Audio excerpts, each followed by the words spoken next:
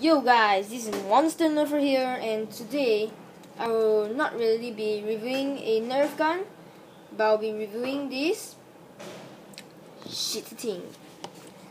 It looks really very weird and it sucks a lot.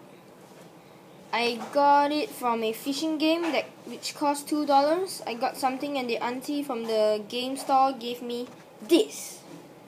When I first got it, I thought it was a microphone, and when I opened it, I found this button right down here. Yes, this button. So I tried to press it and look at it. It came out.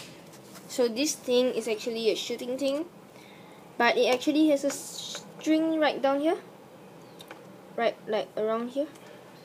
Somewhere over here. Which I cut it off cause it's actually no use and it's not fun to play with. So now after I cut the string, see? There's still a little bit of string right down here.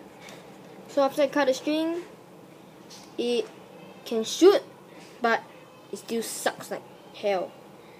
So one thing about this thing is that they call it the Ice Punch, which is a very weird name, but who cares?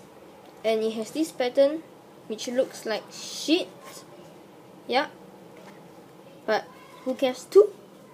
And there's some patterns right down here. Yeah. And the grip is fine, but I won't be using it in a Nerf Wars cause I only have one of this little thingy, this squishy ball. And about this ball, the thing is that you will hear a click sound when you reload it like this. So it's very squishy, so it won't be pain if it hits you. Even if it hits you, you'll not feel any pain cause it is not powerful at all. So it can be squished up until like this, and when you release it, it will return to its original shape after a few seconds in a moment. So I'll be showing you how it shoots. Not really a very firing test cause it sucks. So as you can see, this thing sucks, but it's a very goofy thing and I like it.